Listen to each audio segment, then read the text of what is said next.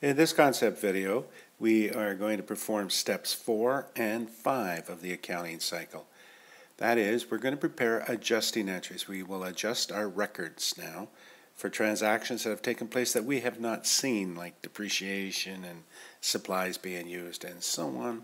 So we had no need to record them in our records. Before we prepare the financial statements, we must adjust our records.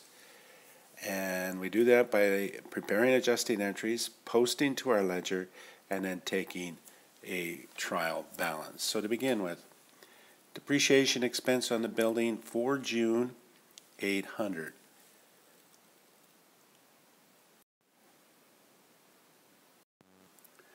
Depreciation on the truck for the month of June, $400. Debit depreciation expense, $400. Credit accumulated depreciation truck, $400. Next, accrued salaries. Now, these are salaries that we owe our employees, but it's not payday, but nevertheless, these salaries were incurred in the month of June. We're going to pay them in July, so we must make an adjusting entry. We do that by debiting salaries expense to recognize the expense in the month of June, and salaries payable to recognize that we owe the salaries and we'll be paying it and canceling that payable in July. Now notice all journal entries are June 30th, the end of the month, and you will never have a journal entry that affects cash. Now the next journal entry regards supplies. I have in my trial balance a balance for supplies on hand of $18,000. But I do a physical count as of June 30th, and I only have $12,000 remaining. So obviously I've used up $6,000 of the supplies during the month of June, but I have not recognized that in my records, and I do that now. And I do that by recognizing the expense, debit supplies expense, and reducing the asset, credit supplies on hand. Now, we also had prepaid insurance, and we bought that June 1st, and it was to cover us for 2 years, and we paid $4,800 for it. So over the 24-month period, we're paying $200 a month, and we have not recognized that we've used up 1 month by June 30th, and we do that now. So we debit insurance expense $200 and credit prepaid insurance $200. Now the same happens with the rent. We prepaid the rent of $12,000, and that we did for the whole year starting June 1st. So now at the end of June, we've used up 1 month. We've used up $1,000, and therefore we have to recognize that. Now I'm running out of space, so I'm not going to skip a space between these journal entries. So like the insurance, prepaid insurance, I recognize rent expense of $1,000 for the month of June and prepaid rent for $1,000. I reduced the asset. Now the last adjusting entry, I performed $12,000 of delivery service for customers as of June, but I have not billed them. I will bill them in July. Nevertheless, the revenue principle states that I must recognize revenue in the month in which I have incurred it.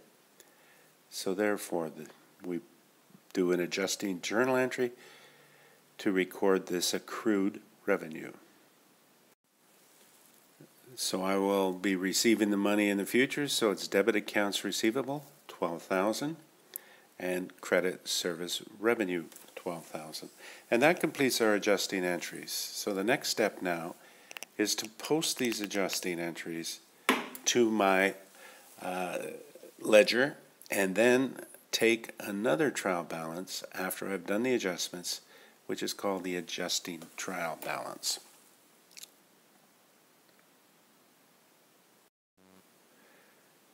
Now we post the adjusting entries to the general ledger. And the first two, depreciation expense on the building $800, accumulated depreciation $800.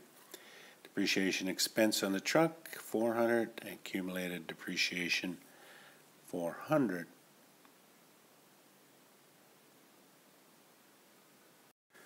Okay, so the next one, salaries expense, salaries payable.